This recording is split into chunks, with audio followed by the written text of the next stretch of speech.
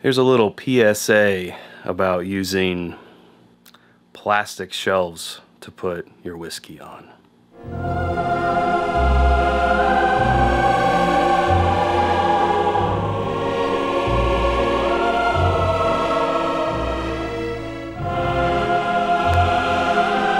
I know what you're thinking. You would probably think I would be smarter than that, and no. Yeah, I should know better. Obviously, you've seen the Bourbon Library. You've seen how over-engineered I made that with the 2-inch thick, the 1-inch pipe instead of the 1/2 inch. Like, that I engineered to make sure there was not even a possibility of a failure. What happened here? Well, this was supposed to be a temporary shelf, and it was a temporary shelf. I moved all of the rye out of the Bourbon Library because I'm building new shelves in there, and some of those new shelves are going to hold all the rye. So I was at Lowe's and I saw one of those, you know, black and yellow plastic shelves, and it was on sale. Maybe I know why now. Like, they're normally over $100, $110. I got it for like $50. So I came home, set it up, and started putting all of the rye in alphabetical order because I knew I'd eventually be moving it into the Bourbon Library. I guess I was thinking more about organization and alphabetizing them than I was, hey, is there maybe too many bottles on this shelf? They weren't supposed to be on there that long. I got sick, got this cold. It kind of knocked me out of doing any work on the shelves for about a 2-week period, and that was just long enough. They'd been there for maybe about a month, and I was editing, heard a crash.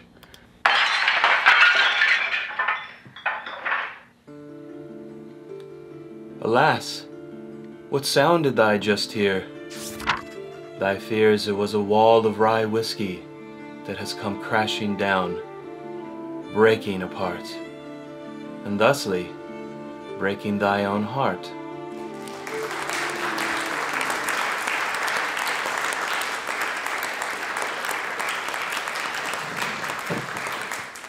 It didn't take me long to figure out, to know.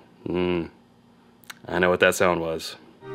Like shattered glass on tavern floors, whispers of spirits roar.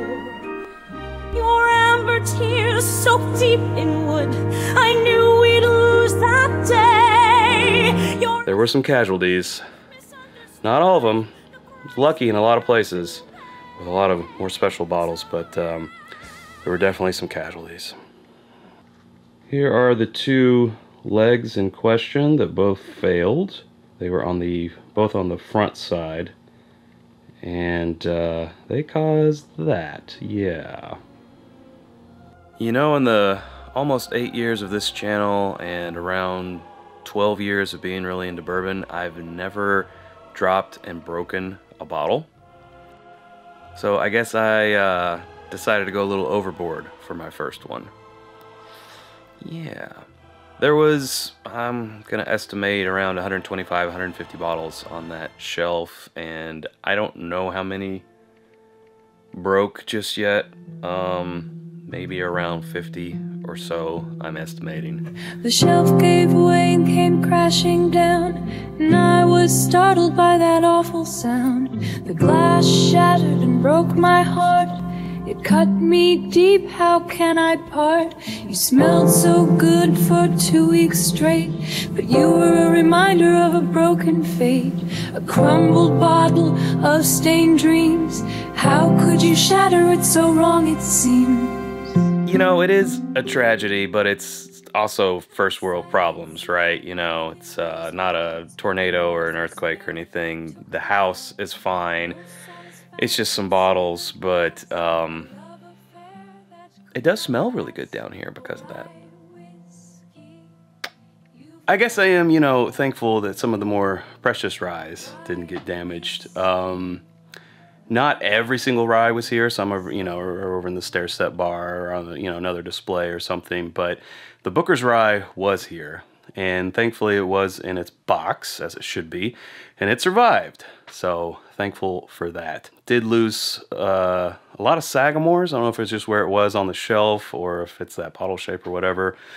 Midwinter's Night Dram, Jack Daniel's Single Barrel Proof Rye.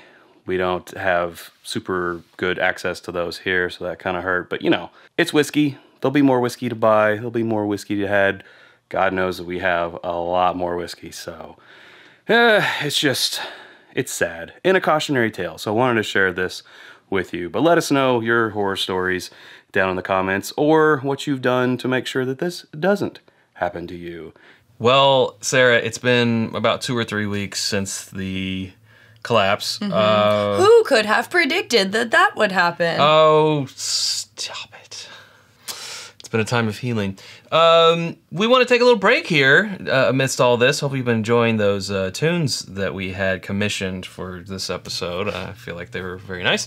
To tell you about our home on the internet, it's whiskyambitions.com. It's where you can get this pocket tee with the logo here in the back, the hat that I'm wearing. Normally, it's happier stuff when we have glasses and we're drinking. Right. But yeah, not for this one. But all of our glassware, our Copitas, our Glencairns, our mini Glencairns, water glasses, of course, t-shirts, hoodies, still cold in some places, need them hoodies. We got bottle candles. cut candles, yeah, Cocktail elemental elixir, cocktail syrup, and more. That's always coming soon at whiskyambitions.com. And you can become a patron at patreon.com/itsbourbonnight and join our community for as little as $1 a month. And you can join into whatever tier you like. Based on the tier that you choose, you're going to get access to after the episode exclusives, barrel picks, events, and a lot more. Yeah, in fact, these fine names that you see scrolling here are many of our little Patreon army. That's right. And also, depending on their tier, they get discounts on the merch you were talking about. That's correct. Yes, there we go. Oh, thanks to them. Thank you to them, for sure. All right, we're going to take a little break, and we'll be right back after this. I've often wondered about glass shelves. You know, I see people with their bourbon collection on these glass shelves, and I always think, I would never do that. You know, glass can break, and there's a lot of bottles on there, but apparently I thought, you know, plastic, that's fine. You know, you can connect those shelves to the wall. They recommend that. Again, this was supposed to be very temporary. If I had attached it to the wall, I mean, I do still think they would have bowed and rolled off, or, you know, just kind of gravity gone off the shelves, but that maybe would have helped a little bit. But I also always thought if one of these shelves was to fail, it would be, you know, the bowing of the plastic shelves cracking, but it was those plastic, whatever you want to call them, pillars, plastic posts that held it up is what failed. So, you know, be this a warning to all you out there, however you have your bourbon stored, make sure that it is substantial enough, and I would caution you from using these plastic shelves. I mean, I did have it loaded up a lot, but still, caution.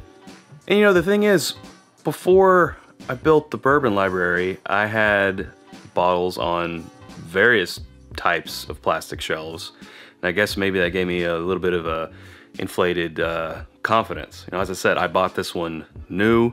It wasn't one of those older shelves. Maybe they don't make things like they used to, huh? That would not shock me at all. But yeah, before the bourbon library, I had my bourbon collection on these temporary plastic shelves, several of them, until I got those built and then moved them. I don't know if I can, maybe I can find some pictures of what it used to look like, but so I guess I just thought, I've used them before. This is temporary, it'll be fine. Guess what? It wasn't fine. And they fell with sounds of crashing, and I can hear them sound, the very clinks that they were made of.